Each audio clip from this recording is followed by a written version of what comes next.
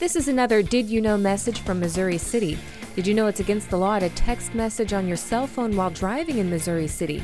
The ordinance prohibits motorists from using a wireless communication device to view, send, or compose an electronic message while driving, paused at a stop sign, or stalled at a traffic signal. This ordinance also applies to using apps or surfing the net on any wireless communication device, which means if you're caught texting and driving, you can be fined up to $500.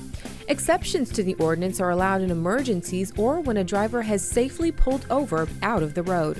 Also, remember, talking on your cell phone in a school zone while the lights are flashing is against the law, and you could be ticketed. This has been another Did You Know message brought to you by Missouri City.